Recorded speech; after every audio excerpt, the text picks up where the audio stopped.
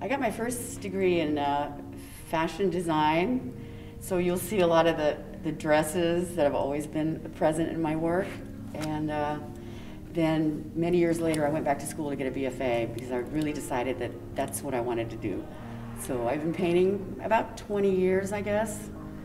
And it took me a couple years to find my vision. In fact, I kind of shut myself away after receiving my degree, and I didn't go look at any exhibits. I didn't look at art magazines. I didn't want to be influenced by anyone else. So, and all of a sudden one day it just hit, and I haven't stopped since.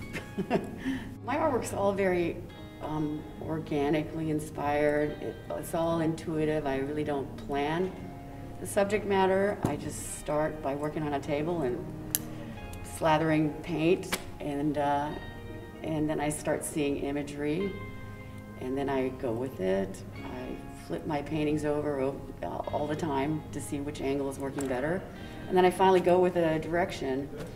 And my work is inspired by nature, and a lot from the places I was fortunate enough to live as a child.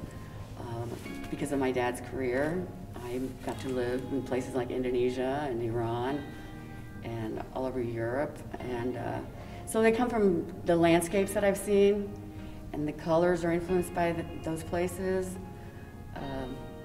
And a lot of it, you will see Asian type imagery, because I was especially influenced by Southeast Asia. And being native Finland too, you'll see parts that remind me anyway of my native land. I work primarily on clayboard, which these are cradled wood panels. They have a layer of masonite, and then they're covered in a smooth layer of pure white kaolin clay.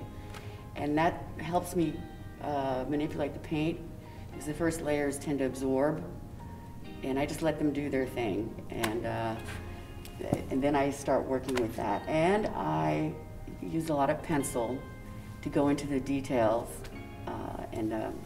so that's probably sometimes my favorite part, is just following the lines and creating like that. I think, in our increasingly digital world, we sort of forget what surrounds us naturally. And I also like to give people a sort of a place to breathe and relax and rest, and rest their eye away from all the chaos that we, especially right now, are experiencing.